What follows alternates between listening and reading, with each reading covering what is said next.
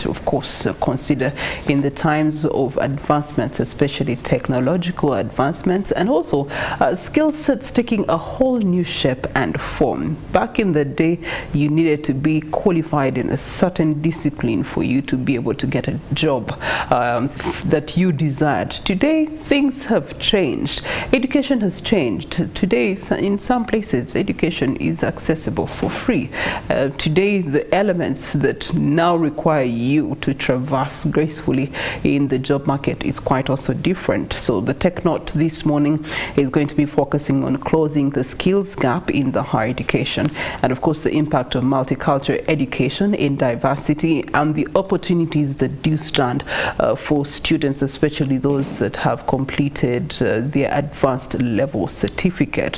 What opportunities are there for you in this day and era whereby a course can be as short as 2 months and you get a job versus the 3-4 years it used to be the customary education. So there's so many gaps, but then opportunities also do present themselves. Anyway, the digital gap in schools, the skills gap in the U.S. workforce has received a widespread attention, not just from the media, but also from academia, consultancies, and government agencies.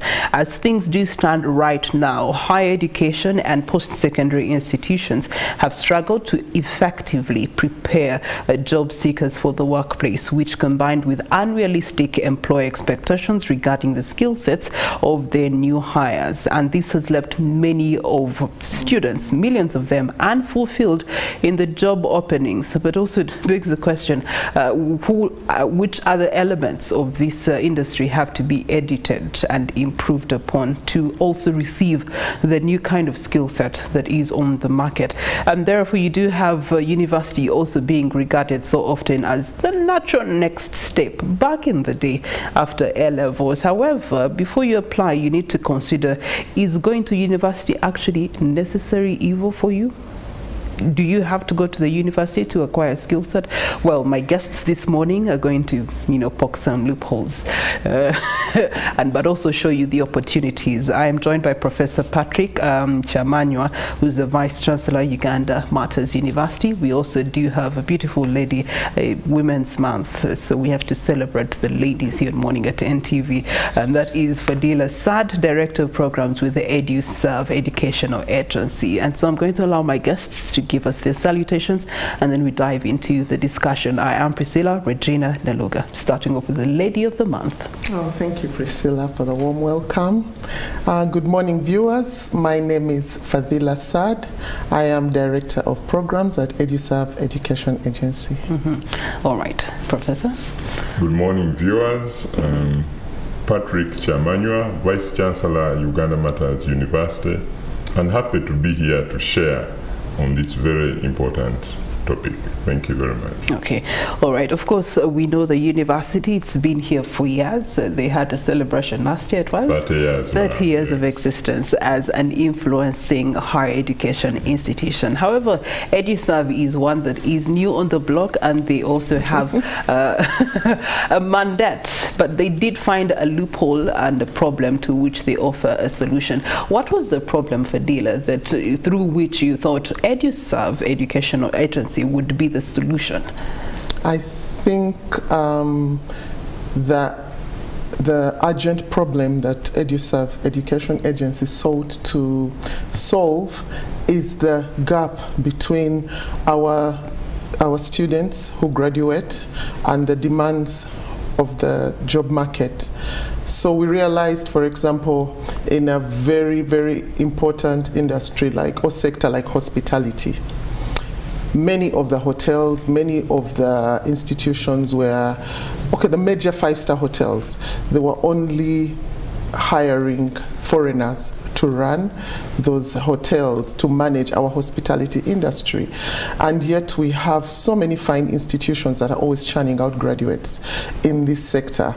And so we realized, what is it that they find attractive and appealing about Kenyans and Indians and to come and run this industry, and realized they have the kind of training and exposure that our students lacked. So we began to coordinate internship placement programs for students who are continuing students at university and fresh graduates.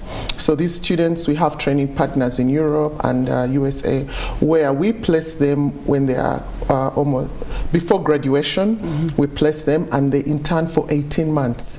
They will intern at 7-star hotels. They will get exposed to restaurants. And these internships are in those continents?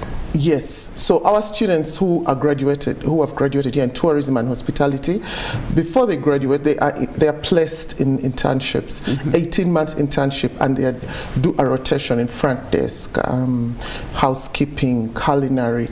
So when they come back with that international exposure, we now find that they are quickly absorbed into the hospitality industry. They are exposed.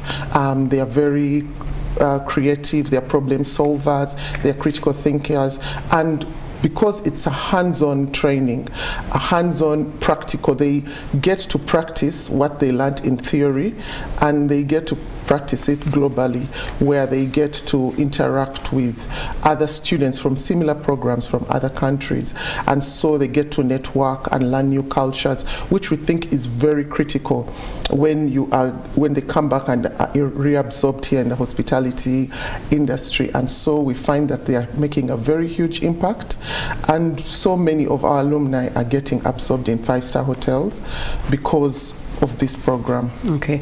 Professor, that is a subject that you've also had to revise as an institute to be able to produce better qualified, exposed and more informed a class of the labor market. Yeah. Of course, we had a window that came in very recently.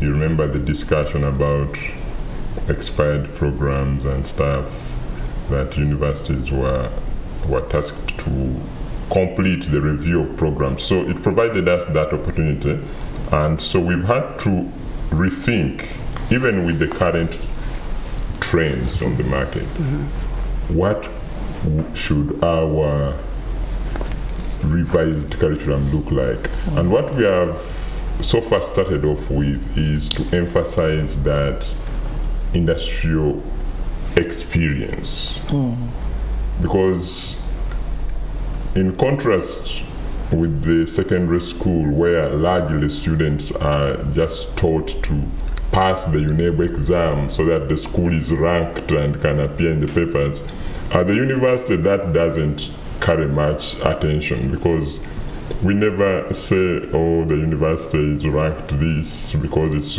graduates this year have passed this.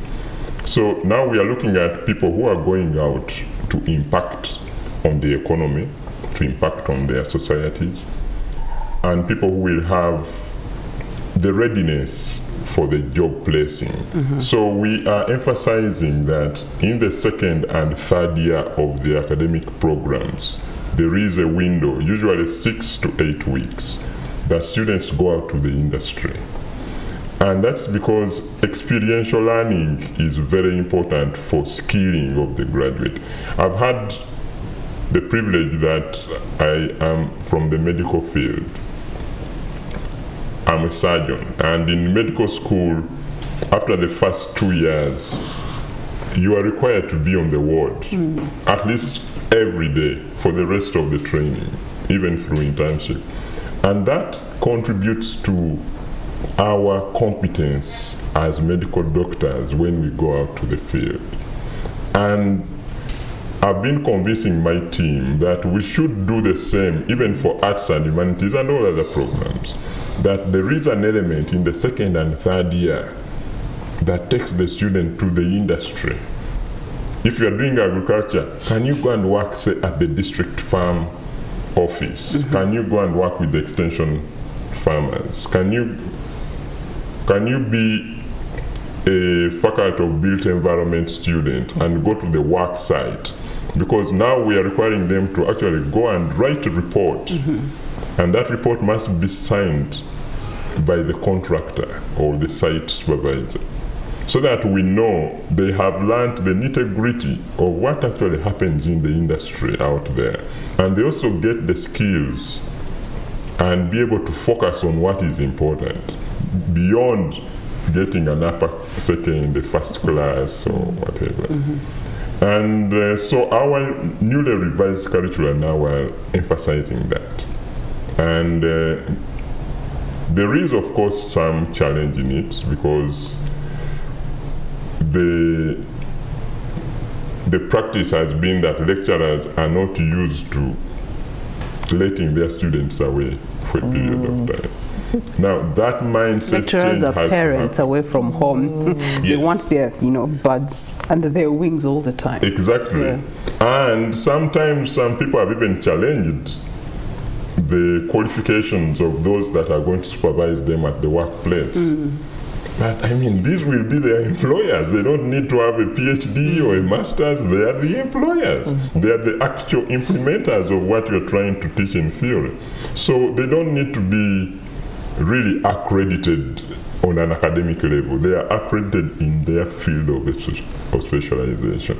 And so we are having to contend with such mindset issues, but it is the way we have to do it. And I'm glad that this window of program accreditation came through. So our programs have at least captured that. And like we've said earlier, we've also incorporated the entrepreneurship module into all programs, again, to try and give this trainee the economic aspect of what they are learning. You might qualify a lawyer, for example, but they don't know how to fit into the economy. So you place them out there, they have a first class, they got well this year and have excelled, but then they can't even run a law firm. They can't even think of starting a community. They can't even think that the other elements to the law firm that require you to have knowledge about in order to traverse the industry. Absolutely. So that entrepreneurship is going to help them acquire such. And it is beyond the theory, so we are spreading it over the program duration. But the theoretical component of the entrepreneurship is given in the first year. Okay, so I guess what both of you are trying to answer is, how do we transform the labor market to be more competent with what is present today? Now, Fadhila, in that regard, when you have taken the students out, they've acquired their experience international, as you have mentioned it, they have to come back and fit into the dynamics present today. That's a very big gap right there. And how have you managed to manage the mindset and transition of those that have received that nature of internship, and then they have to come back? Do they really want to come back and work in the environment? Because the dynamics are quite different. Europe is far ahead than where we are. And so you find yourself, they have acquired skills, but those skills may not be as directly applicable in Ugandan's case? Yeah, that happens a lot, especially when they go for internships like in agriculture, where they do a lot of modern farming. Yes, it happens a lot. However, one thing that we are very acutely aware of is that gap that you are talking about, because we also know that much as they have learned all these skills to be able to be better and to impact their communities in agriculture, to become more employable because they now know the modern way of working in the job market, we also are very cognizant of the fact that this is the new trend of hiring in the job market currently, especially post-COVID, is attitude. Employers are looking at attitude, and this attitude can only be established if a person has taken time to gain soft skills, and soft skills are transferable. So if you look at our students who are going, before they actually leave, we do tend to take them training, with a lot of training. We do have a work readiness program at Eduserv that we implement. It is of course targeted mainly to graduates, for graduates, and we have realized that no matter how much knowledge someone has acquired, there are still some skills that they need to learn, interpersonal skills, team building, working as a team, collaboration, organization, time management, communication is very key. So we know very well that, for example, a student who has come back and has worked under 7-star hotels, of course, many of them don't want to come back, but of course the consular requirements, they have to come back because they went as interns, and this internship is meant for them to come back and impact and also become entrepreneurs in their own sense. However, we know that if they do not have these skills, they will not integrate, and then we will have lost the entire purpose. So one of the key issues we have with our work readiness program is to make sure that they learn a lot of transferable skills. And to piggyback off what the professor was saying, yes, we are now seeing many, because I think some people have had either adequate career guidance and some have not. The variables which many students use and parents to choose the career path, it's not a blanket thing. It's about your background, your economic status, if your parents are educated. And sometimes people will tell you, you know what, you got the points, you get to go in government, just go. Now, that is one of the causes the rift, that gap between a graduate and the demands of the job market. So what we are saying is to the students, when you have graduated, when you are done with school, learning does not end there. True. We have to be more strategic, and this goes to, of course, parents and the students themselves and even the policymakers. It has now become very strategic, whereby, like you mentioned earlier, there are courses which can certify you in 2 months and you're ready to be rolled out. So I'm thinking this is the attitude they have to bring towards growing themselves. We have to accept that change takes time. Most of the graduates we see on the market right now are a product of the old curriculum, which the professor mentioned earlier, that we were taught, me being one of them, we were taught to cram, we were taught to pass exams. We were just taught to do that. And we were taught things that are not applicable. Exactly, they are not applicable. When we reached the field, we realized that there were simple things like email writing that we could not do. Very true. To date, I see graduates, many graduates, they do not know. They use the same language they use for WhatsApp messaging, is how they send an email. They use slang. Grammar, there's a lot of slang. They do not understand that corporate etiquette. They are not well versed with it. And yet these are things that when someone takes time and learns how to learn things like, to take on courses like to do with communication, to take on things like those interpersonal skills, it doesn't matter what course you graduated in. Like the professor said, he could be a trained surgeon, but it is the soft skills that make you a very in-demand candidate for the job market. Which brings in the professor here on a hot spot. You have your courses. They're wonderful. They're fantastic. They equip them with the technical, theoretical elements of it. But how are you incorporating soft skills in the student that you are going to put out to the job market, so that they say this particular university, Uganda Martyrs University, is tick? Yes, that's a very good question, and I would like to thank Fadhila for bringing up the soft skills, because really, like you said again earlier, people who are hiring, well, they will put an academic requirement for you on the advert, but actually when you step into that interview room, they are looking at your attitude. They are looking at the way you can face up to the panel and express yourself without fidgeting around and being audible, being clear. They are looking at whether you can give an example of a situation where you came up with a solution. So these are the things. So what we are trying to do at Uganda Matters is there is a lot of group work assignments, which forces the student to learn with others. So you've got to be able to fit within the group, be able to contribute, and then be able to submit a product as a group. Now, with that setting, it forces you to learn how to listen to others. It forces you to learn how to own up on what you say, because it's supposed to earn you a mark in the group assignment. And it forces you to learn how to communicate and also how to look for answers. Because in this digital era, we don't have to commit a lot to the memory.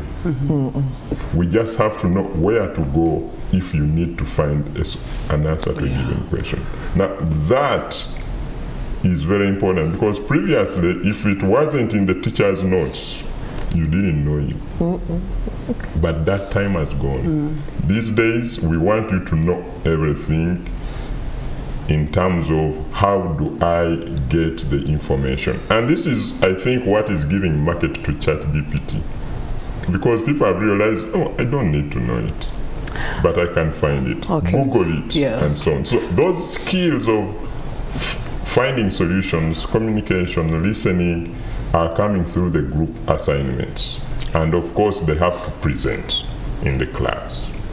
That's before the group assignment collectively sits down and decides to use AI to come up with a complete assignment, because there's so many AI, opportunities out there that can easily do the work for you. You can't run away from it. But there's another question that comes out of this discussion altogether. At the end of the day, Professor, is that degree really important in this day and era? Yes and no. I've been fortunate to go to professional trainings, and part of my surgical training was done in Germany. And while there, I learned a lot. Actually, in Germany, they don't emphasize the degree so much. They emphasize the skill. Right. And they emphasize the attitude. So you find there is a given segment of the population that, of course, goes to university to earn a degree. But the majority of the actual labor force is from technical and vocational education institutions. The people you see assembling the Mercedes and the Porsches and so on of this day don't have the degrees in engineering, no, but they have gone to the vocational engineering training. They've learned the electric wiring, they've learned the welding. For example, even back here in Uganda, in the oil industry, we are now extracting oil. But do you know that we didn't have expert welders, yet we have a lot of engineers? They've had to take people out to learn welding. You don't need a degree in that, but you have to demonstrate the skill, so that when you weld this pipeline, it will stand the pressures being sent to it. So that skill is important for us to emphasize. Unfortunately, like I said earlier, the mindset has been, if you don't have a paper, a degree, you can't be employed. And we've even seen some vocational institutions being turned into universities, again, to emphasize the degree element. But I think we are getting it wrong. The actual people that do the work, look at Kampala City and the buildings that we have. How many engineers are on each building project? Very few. The rest are the artisan and other professionals. And that's where we should emphasize, because that is what gets the economy moving. And I think it's the reason why, countries like Uganda will thrive in other economies like Europe or the USA, because of those skills that we pick up from here. I have a friend of mine who, during COVID, they started painting, and so they started getting jobs here painting. Today they are in the US, and that skill is paying is paying them right now. And so the emphasis on skill versus the academic or the degree, or that acquisition of that particular big certificate versus skilling in different elements to be able to be more competent in today's competitive market. I'd like you to speak into that, Fadhila. Well, of course I cannot really argue against having a degree, because I think there's some value. There's that having a bachelor's, that experience really, it transforms the mind. It actually begins to prepare you to be independent, especially like I said, personally, I'll speak from a personal point of view. We came from A level when we had crammed, and then we passed, and then we went to Makerere University, and then there was a bit of a culture shock. We now had to create our own notes. We had to make use of the library, you understand. In high school, library was where you went to dodge classes, but at university you actually have to go and utilize it. You have to go and study. So it becomes, it has an experience it gives you. But what we are saying that yes, we appreciate it. However, they should, right now with the demands of the current job market, there has to be a big lean towards vocational and technical training. Okay. Yes, maybe the policymakers can ensure that it is co-opted, and it now, instead of being seen as certificates and diplomas where failures go, but it should now be seen as something that can be grown into a professional career path. You become a professional welder, you become a professional electrician, you become a professional plumber. And I think we do have the DIT that is actually focusing is doing on a good that. job in certifying them. Yes. However, we need to see this more on a more intense level, and they need to be more practical, and there need to be more opportunities with the government. I think, whereas for us we are a private agency, we are beginning to realize that if because government supports the internship programs, but they're largely looking at agriculture, and so for a long time they've supported agriculture. However, I'm thinking, open it up, let there be more support for people to go for these vocational internship trainings, like for welding. Let people go out there and let them be supported by government. Let them go and experience, like how if you look at the story of China, there is a certain era, I think in the early 80s or 90s, where they sent many of their students to go and intern in American and European companies. And when, of course, now people are accusing them of stealing ideas, but they got those ideas and went back, and these are the foundation of the country we see now and admire. If you look at the things most of them can do, I think we should be able to do such things here. We should be able to produce our own STEM cards. Professor, you have a 2 cents on that. Yes. Yes. Yes, I think she's raising very good points, and indeed we need to emphasize the vocational and the skilling. But there is another element that I think we need to start looking at, and of course we need to work with the professional bodies and the accreditation authorities, National Council and others, to find a win-win situation. Because, like she said, you could be experienced in welding, but we still live in an era where degrees are still regarded, especially in our setting. There is an element of recognition of prior learning and skills that we need to incorporate into the admission criteria, so that someone comes in just for the completion, to be grounded theoretically and scientifically in what they have actually already been good at, but might not know some of the underlying scientific aspects. So that should be able to help them come in, do a 6 or 1 year or 9 month part-time training and earn a degree. But that training is meant to ground them in the theoretical underpinnings of what they are doing. And the other thing is, we need also to be able to recognize that for every degree holder, there has to be, in most industries, at least 5 to 10 diploma or vocational training assistants that will help them in the implementation. So that is important to take into consideration, so that we do not say that we are putting away the degrees, but we recognize that the ratio has to be well managed. Yes.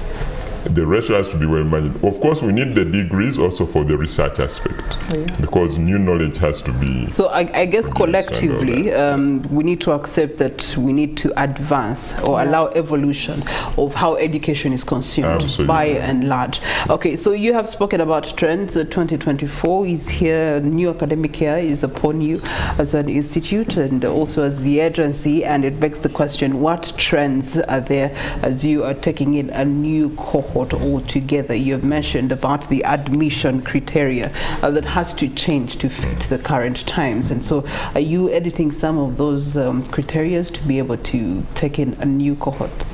Yes, we have actually fortunately already caught up on that.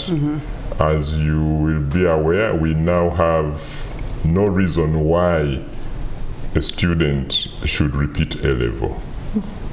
So, and to bridge that gap, we have the higher education certificate, which helps you come in, decide, do you want to be a scientist, do you want to be in the arts? And then the HCE, the higher certificate, gives you the opportunity to go and brush up for 6 to 9 months, and then you go into your chosen university program. So that is helping now many students and parents to overcome the anxiety and disappointment of having not made the points. So that is one trend that we are taking advantage of.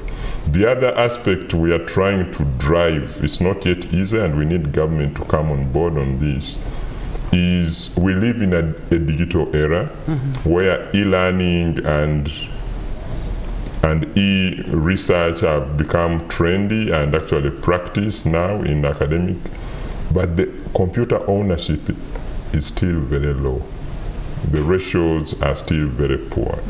And some universities have tried to offer computers to students, but it comes at an additional cost. So there is need for government to look at such application and equipment loans for students, just like we have the HESFEB, the Higher Education Student Financing Board, giving loans. I think it would be good to have an affirmative action as a nation to say, at least let every university and tertiary institution student own a laptop. To facilitate learning, to facilitate global connections, because this is where you can start interacting very well with other people and learning, and then being able to see even the YouTube videos and other learning platforms that are out there. Take those short courses in your free time, because there is a lot of short courses, a lot of acquire in the space of 3 months, which you can acquire. Yes. So Fadhila, in closing, as the agency also, what opportunities do present themselves in 2024? Oh, we do have a lot of opportunities for graduate students, and even those who are still continuing, because like we said, as an agency, we seek to mainly basically say boost their CVs, boost their resumes. We are also doing our part in making our students very competitive candidates for employment, and so we have opportunities for work readiness programs, we have opportunities for career guidance and matching it with mentors, because we know it all starts with career guidance. There is a lot of information out there, there is a lot of education out there, certificates, but how do you know the right path to take? And these days we are beginning to understand that there is a lot that we can do, especially when it comes to career guidance. We can look at your personality, we can look at your interests, and we are beginning to realize that the things which people call hobbies, those are hidden talents that can actually be nurtured, and then they can turn into a career that is certified. Okay. And then these are the people we are going to put out there. So we are very cognizant of the demands, and we are matching them up. We are really trying to fill in that gap. All right. Magic word there is that they're matching them up, both of them in their different capacities. They are matching up to the advancements that are in the sector. Collaboration with Eduserv. Yes, we do have a collaboration with Perfect. Yes, that has been born right here. Okay, all right. Well, that has been a very insightful, conversation, educative for you. So even if you are done with your degree, you can still pick up on a skill and specialize in it so that you can be a better employee or employer for that matter. Whichever way it throws you, you definitely have the opportunity to advance yourself. That brings us to the end of this conversation. Our Kickstarter does come up.